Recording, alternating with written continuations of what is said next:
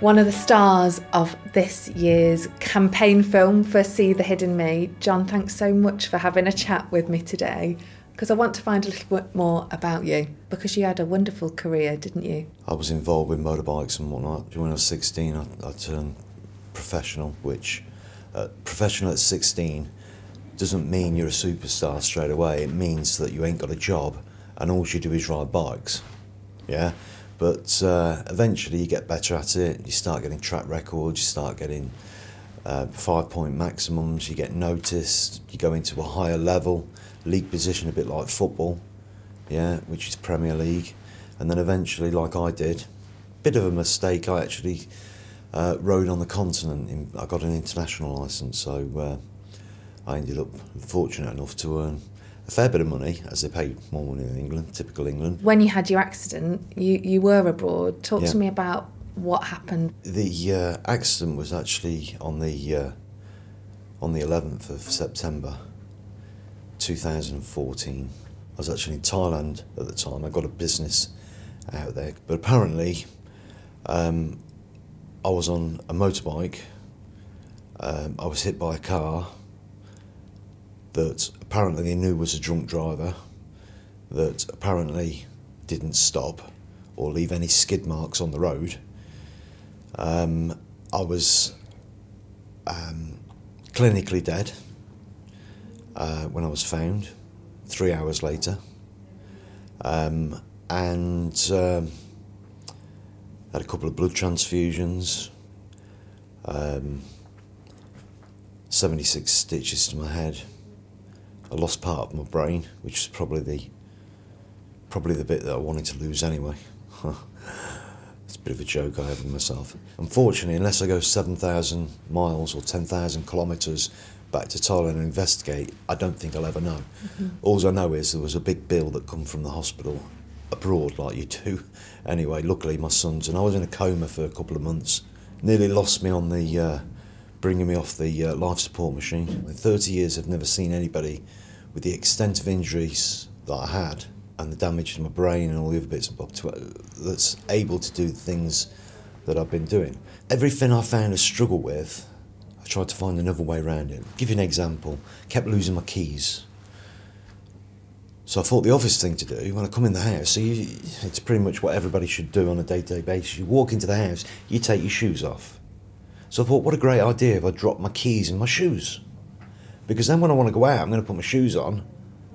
And now you sort of like map your own brain on, put your shoes on, find the keys, not a problem.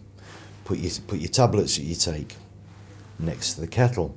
It's little things that trigger other things to actually fall into place that map out. Because I struggled to talk and I struggled to walk for the first 2 years, and then all of a sudden I asked my son for a cup of coffee and I thought, crikey, who's in the room with me? Wow. And since then no one's been able to shut me up. But it's like Tourette's and OCD at the same time. That's the only way I can explain it. It's like things flash into your brain and get pulled from triggers from the back of your brain. It starts a conversation that all of a sudden you end up on 10 or 20 roads to get to the point. So on those grounds, it's nice feeling to me that I can speak as much as I can, but for the person that I'm speaking to, by the time we get back to the point's gone, and I'm actually aware of that, and I am trying my best to stop that. I've even got a stopwatch on my phone to have an alarm when it's a full stop. My dog's been my saviour. He's probably, I have a bit of a joke, he's probably the only dog in the world that's dropped as many plates, cups, tripped over and walked into door frames in the world. You know what I mean? He's the most, it doesn't happen to many dogs, because of course all I've done is I've used him again to get my anxiety away. Because it's all right dropping a cup, everybody drops a cup, but when it happens over and over and over and over to the point where you actually say, right, I'm not going to drop that cup this way because I'm going to hold it this way. I'm going to put some gloves on, I'll wash so it doesn't slip out. Yeah? So you're trying to plan, and then you drop it. It's a bit of like a carpet being pulled from underneath you. The actual system isn't there for you. And if it wasn't for where I go every week, Headway in Derby, which are part of a national organisation for people like myself and in worse situations as well, giving support to,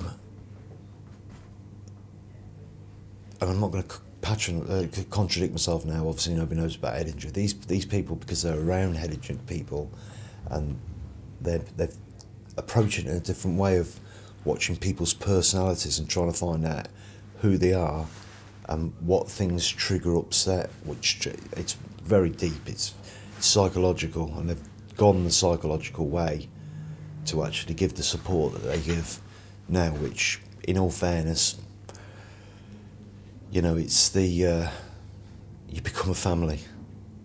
You know, everybody become a family, because we're all in a similar situation of not knowing where anything's going. John, in the film, yeah, one of the things you wanted to get across was how often people underestimate you because they find out you have a brain injury. What I've found is when someone talks to you, it's almost like they know one of two answers that you're going to get back, whether it's an agreement or whether it's a disagreement. And that's how they map their mind, that's how all human beings map their mind out. But unfortunately, with brain injured people, you're not going to give either of those answers. It'll be something totally different, and you can actually see a brain injured effect coming in their eyes when their eyes start rolling while you're talking. It's a little bit off-putting, but their eyes start rolling because now they're thinking, crikey, what am I going to say?